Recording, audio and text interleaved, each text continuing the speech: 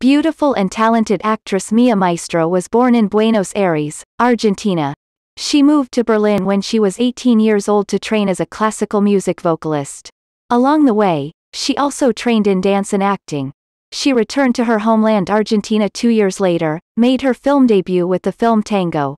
This was followed by 4 other films: The Venice Project 1999, Timecode 2000, Picking Up the Pieces 2000, and El Estillero 2000. Maestro made her television debut in 2000, when she starred in the television movie For Love or Country, The Arturo Sandoval Story 2000. She starred in 2 major films during the time.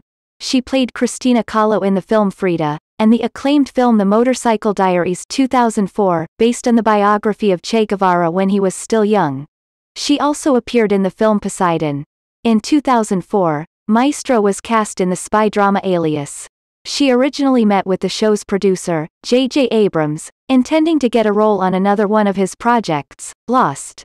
Introduced late into the 3rd season, she plays Nadia Santos, the daughter resulting from the affair between Arvin Sloan, Ron Rifkin, and Irina Derevko, Lena Olin. Thus, she is the half-sister of Sydney Bristow, Jennifer Garner. She later works as an Argentinian intelligence agent as well as a special agent for the CIA, which marked her character being turned into a regular one starting from the 4th season.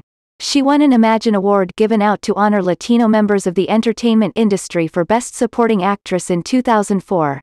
After her stint on Alias, Maestro starred in the films The Box and Visioners. Maestro played Nora Martinez in the first 2 seasons of the FX series The Strain 2014.